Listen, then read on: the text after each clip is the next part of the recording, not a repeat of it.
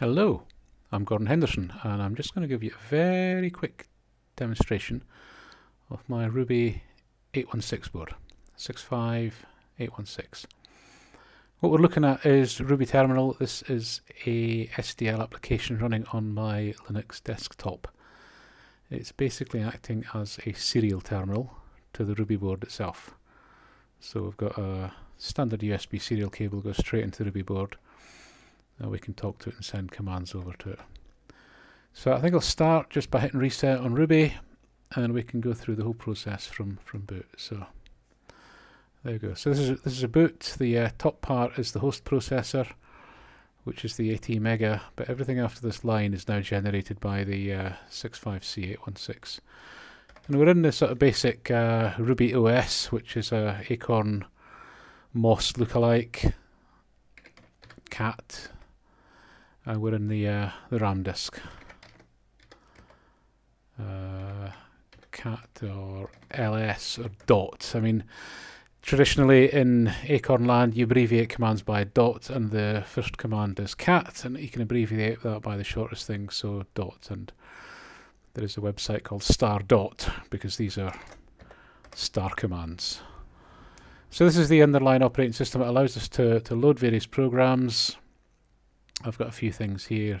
I can load EHBasic, AppleSoft. There's some text files here. If I go into, this is BBC Basic. Now, although this is BBC Basic running, is Basic 4 designed for the 65C02, it's running on the 65816 in emulation mode. The operating system knows to switch into emulation mode, so we can only see a bare minimum of memory. And in Acorn terms, you typically do mem minus page, that's hexadecimal 7200. So we've got just over 29 kilobytes of memory free. There's nothing really new there. A little basic program. And that's this all goes over the serial port. There's nothing terribly special there. I'll just get out of that by filling the memory. It's the quickest way to get out. On this particular partition, the SD card is currently only got 4 partitions on it. So this is my BCPL work. So I'm just going to launch the BCPL Bootstrap. This is actually a C program written in CC65, and this is responsible for initializing the memory, loading the BCPL libraries and the BCPL interpreter, and then we can jump into the BCPL command line interpreter, which is written in BCPL. So that's BCPL runtime system loaded. We're still running the C program. If I do that, we're now running a BCPL program. And this is a very simple command line interpreter that I've put together, mostly at the moment to help me debug and bring up the system, but eventually I'll make it a lot fuller featured. So we could run a program, I think.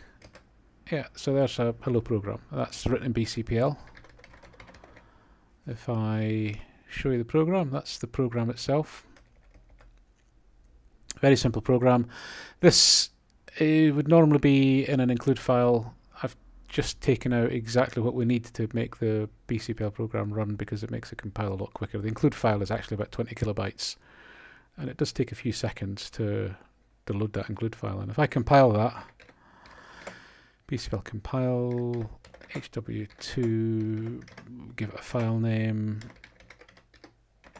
The last 2 parameters, size equals 10 and bin, are to do with the amount of memory that it allocates internally.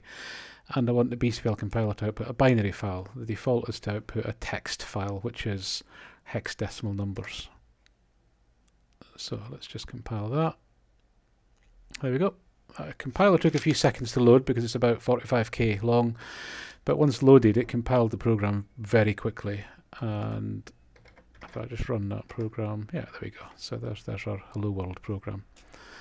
The Mandelbrot program, that's the BCPL source code that I've mucked about a little bit with.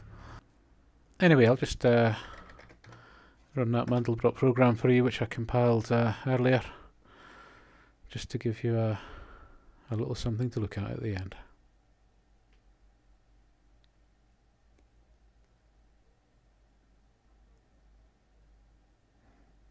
And there we go. Thanks for watching.